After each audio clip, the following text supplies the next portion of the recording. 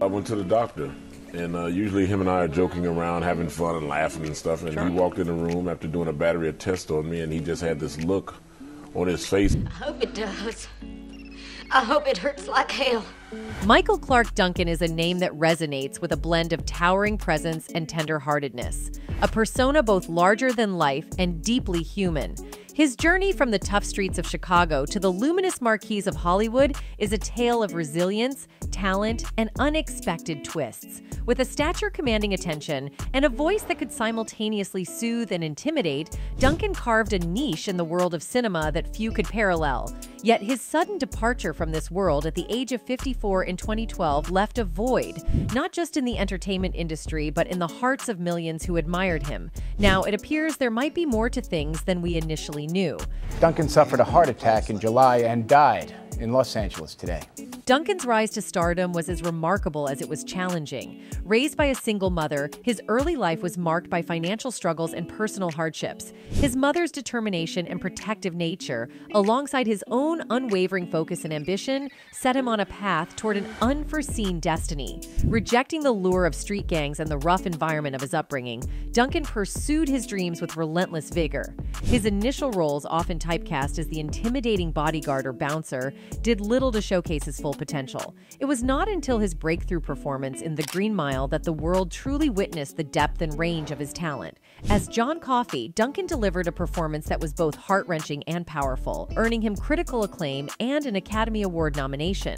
Off-screen, Duncan was known for his generous spirit and commitment to animal rights, often using his platform to advocate for causes close to his heart. His decision to transition to a vegetarian lifestyle for ethical and health reasons further highlighted his compassion and conscientiousness. However, Duncan's life was not without its complexities, particularly in his personal relationships. His romance with television personality Omarosa Manigault, which began in 2010, was a significant chapter in his life story. Following his sudden myocardial infarction in July 2012 and his subsequent passing in September, the narrative around Duncan took a contentious turn. Allegations emerged, centering on Manigault and her involvement in Duncan's will and estate. Family members accused her of manipulating the actor, leading to a bitter legal and public dispute that cast a shadow over his legacy. But what else did we miss in the life and subsequent death of the celebrated actor? Stick around to find out. Born on December 10, 1957, in Chicago, Michael Clarke Duncan's journey was one sculpted by adversity, resilience,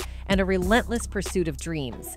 The son of a single mother, Jean, Duncan's childhood was framed by the absence of his father, who left when Michael was just 5 years old. Despite the void, his mother's unwavering strength and nurturing spirit played a pivotal role in shaping his character and values. Jean, who once harbored aspirations of becoming an actress, instilled in her son a deep appreciation for the arts and an understanding of the power of perseverance. Duncan's childhood in Southside Chicago was far from idyllic. The neighborhood, rife with gang activity and economic challenges, presented a backdrop where survival often trumped dreams. Yet Duncan, towering in stature even as a young man, sought a different path. His mother's protective instincts were palpable, especially when she forbade him from joining a local gang during his teenage years. An intervention marked by a memorable incident involving a frying pan and a demand to renounce his brief gang affiliation. This tough love approach extended to her, prohibiting his participation in high school football, fearing for his safety. This decision, though initially a source of disappointment for Duncan, inadvertently steered him towards the path of acting. His mother's support in this pursuit was not just passive, but enthusiastic, recognizing perhaps a glimpse of her own unfulfilled aspirations in her son's ambitions. Duncan's educational journey was marked by its own set of challenges. Opting for a GED instead of a traditional high school diploma, he found himself grappling with limited job prospects. His early work life was a patchwork of odd jobs, including working in ditch digging to support his family, especially during the periods when his mother fell ill. It was a testament to his commitment to his family and his adaptability in the face of hardship. The turning point in his career trajectory came when he ventured into the world of personal protection. His formidable presence made him a natural fit as a bodyguard, a role that saw him safeguarding some of the biggest names in entertainment, including Will Smith, Jamie Foxx, and Notorious Big. However, the untimely death of Notorious Big served as a grim reminder of the risks inherent in this line of work, prompting Duncan to reassess his career path. The late 1990s marked the beginning of a new chapter for Duncan in Hollywood. His foray into acting, initially characterized by typecast roles that leveraged his imposing physique, soon gave way to opportunities that showcased his range and depth as an actor. His breakthrough role in Michael Bay's Armageddon not only marked his transition from the fringes to the forefront of cinema, but also led to a life-changing friendship with co-star Bruce Willis. Willis, recognizing Duncan's potential, was instrumental in helping him secure the role of John Coffey in The Green Mile, a performance that would earn him an Academy Award nomination and firmly establish him as a respected actor in Hollywood. Duncan's portrayal of John Coffey, an African-American man wrongfully convicted in 1935 Louisiana, was more than just a career-defining role. It was a nuanced, deeply empathetic performance that transcended the screen, touching the hearts of audiences worldwide. The character's quiet strength, vulnerability, and extraordinary abilities mirrored Duncan's own journey, one of overcoming barriers and defying expectations. Yet, for all the acclaim and success, the big man remained grounded. His commitment to causes like animal rights and his transition to a vegetarian lifestyle spoke volumes about his character. It was this blend of gentle giants and compassionate activists that endeared him to so many. The late 1990s and early 2000s marked a defining era in Duncan's career, a period that saw him transitioning from peripheral roles to becoming a central figure in Hollywood's storytelling landscape. His role in Armageddon was a turning point, allowing him to step out of the shadows of typecasting and into the spotlight. As Bear, Duncan not only showcased his imposing physicality, but also his ability to bring warmth and humanity to his characters. As mentioned before, the friendship he formed with Bruce Willis on the set of Armageddon proved to be a catalyst for his career. It was Willis who recommended Duncan for the role of John Coffey in The Green Mile, a film adaptation of Stephen King's novel. This role presented Duncan with a profound opportunity to display his acting prowess. As Coffey, a gentle giant with supernatural abilities, is wrongly accused of a heinous crime, Duncan delivers a performance that is both powerful and heartbreakingly tender. His portrayal resonated deeply with audiences and critics alike, earning him an Academy Award nomination for Best Supporting Actor. This role was a departure from the stereotypical roles often assigned to actors of his size and stature. In Coffey, Duncan brought to life a character that was at once intimidating in his physicality and touching in his innocence and vulnerability. His performance broke barriers, challenging the industry's perceptions and opening doors for more diverse and complex roles for actors like him. Following The Green Mile, Duncan's career diversified, showcasing his versatility across a range of genres. He appeared in action films like The Scorpion King and Daredevil, where he played the villainous Kingpin. In these roles, he again utilized his physical presence to great effect, but it was his ability to infuse these characters with a sense of depth and nuance that set his performances apart. Duncan also explored the realm of comedy, bringing his distinctive charisma to films like The Whole 9 Yards and its sequel. His comedic timing and ability to play off other actors demonstrated that his talents extended far beyond dramatic roles. Beyond the big screen, Duncan's voice became recognizable in animated films and series. His deep, resonant voice lent itself perfectly to animated characters, adding a layer of gravitas and warmth to films like Brother Bear and Kung Fu Panda, and the animated series Green Lantern, where he voiced the character Kilowog. The actor's decision to become a vegetarian and his involvement with animal rights advocacy revealed another facet of his personality. He became a spokesperson for PETA, using his platform to promote ethical treatment of animals and healthier lifestyle choices. This commitment reflected a personal ethos that extended beyond his on-screen personas, highlighting his compassion and dedication to the causes he believed in. In 2010, Duncan's personal life took a significant turn when he began dating Omarosa Manigault. This relationship, which unfolded in the public eye, added another layer to his story. Manigault, a reality TV personality known for her appearances on The Apprentice, brought a different kind of spotlight to Duncan's life, one that was often more focused on the couple's personal dynamics than on his professional achievements. As Duncan's career continued to flourish, his health began to falter.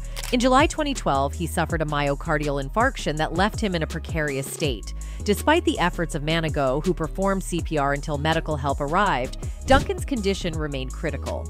This health crisis marked the beginning of a challenging and ultimately tragic period in his life.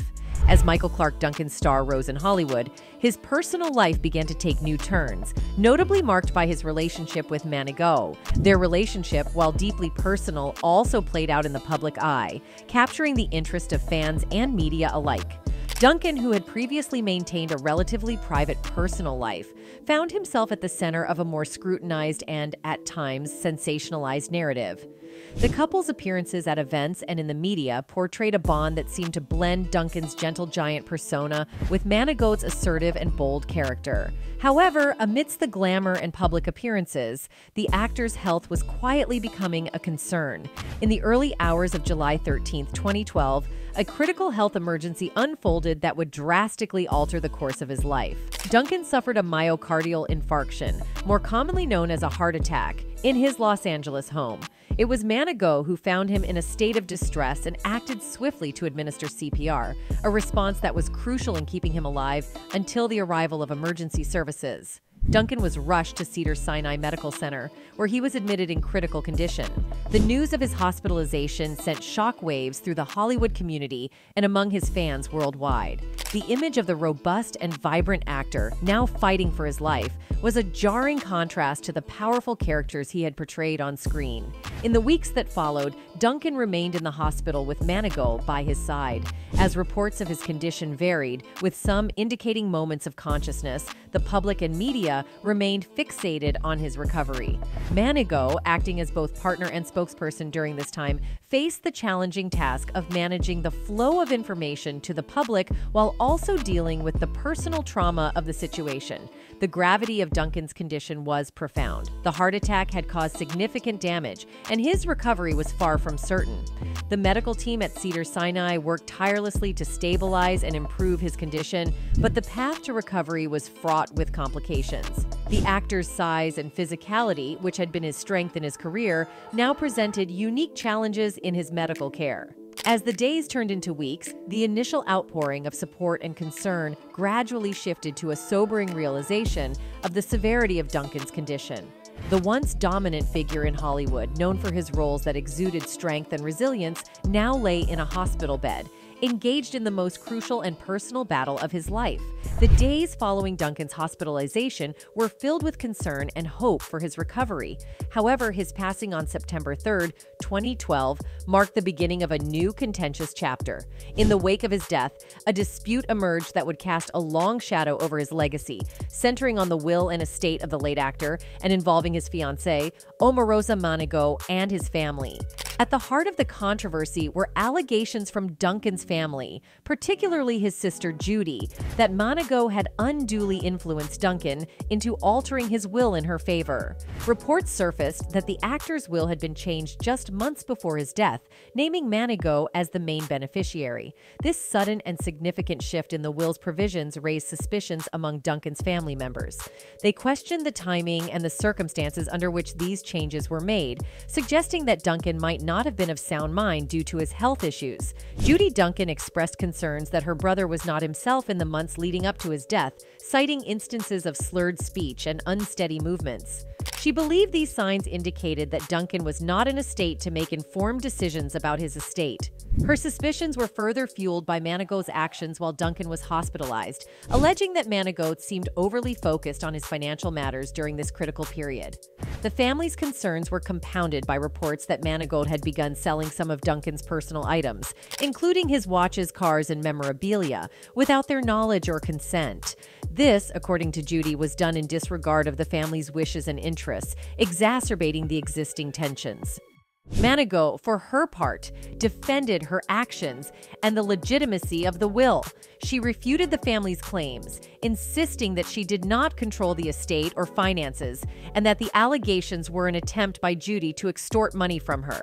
Manigault's position was that she was the rightful beneficiary as designated by Duncan and that she was acting in accordance with his wishes. The dispute took on a public dimension, with both sides presenting their arguments in the media.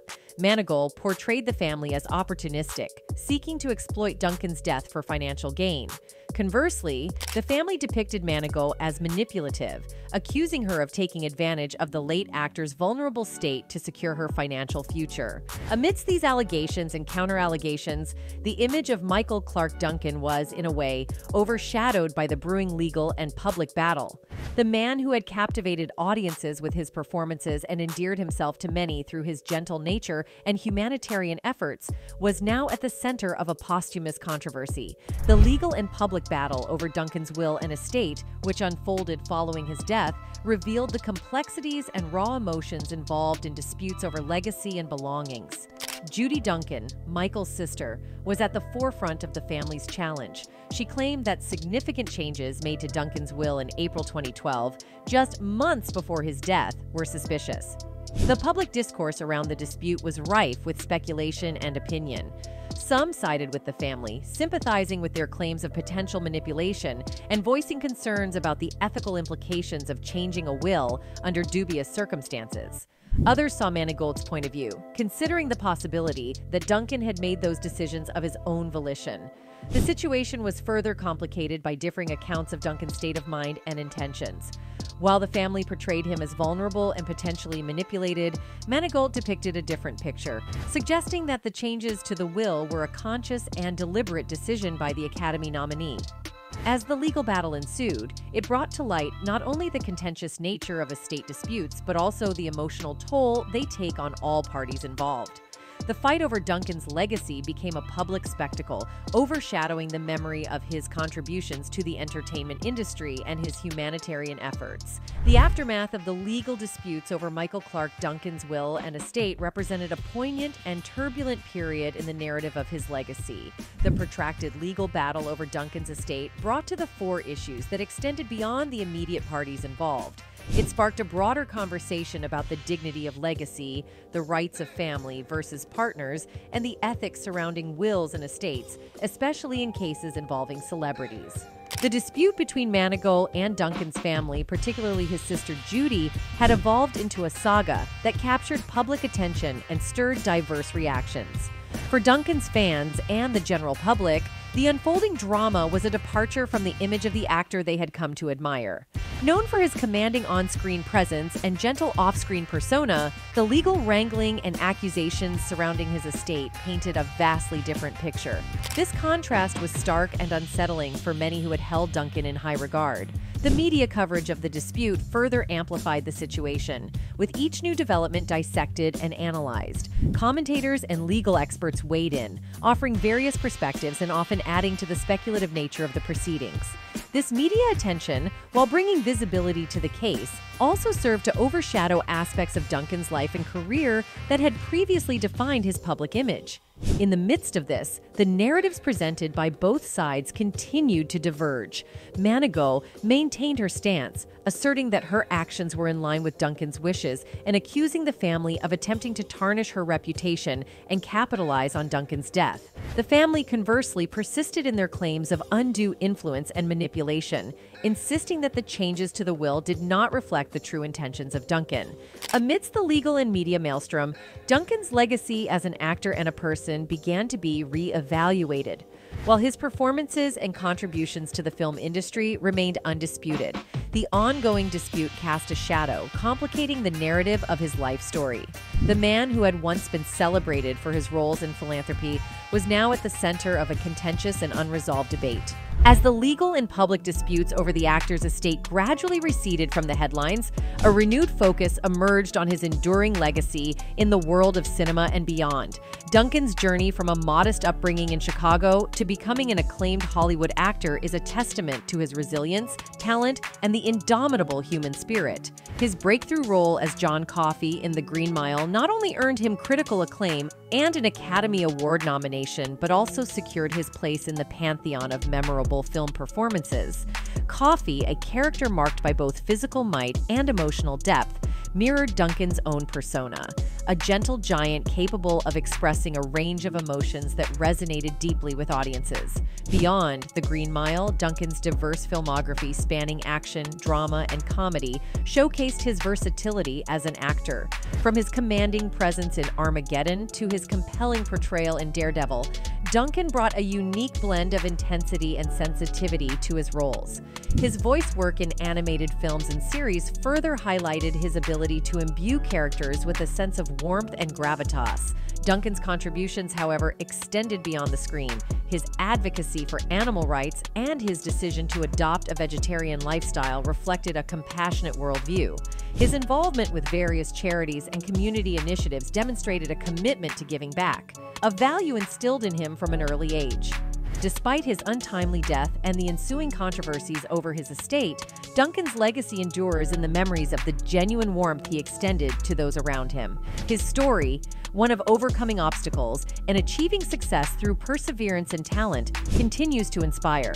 The controversies surrounding his will and estate, while significant, do not define Duncan's legacy. Instead, they serve as a reminder of the complexities that often accompany the lives of public figures. The legal disputes and family disagreements are part of his story, but do not overshadow his accomplishments and the positive impact he had on the world. Reflecting on Duncan's life, it is clear that his influence goes beyond the roles he played. He was a figure of inspiration, a man who broke barriers and defied expectations. His legacy is not only in the characters he brought to life on screen, but in the example he set off-screen.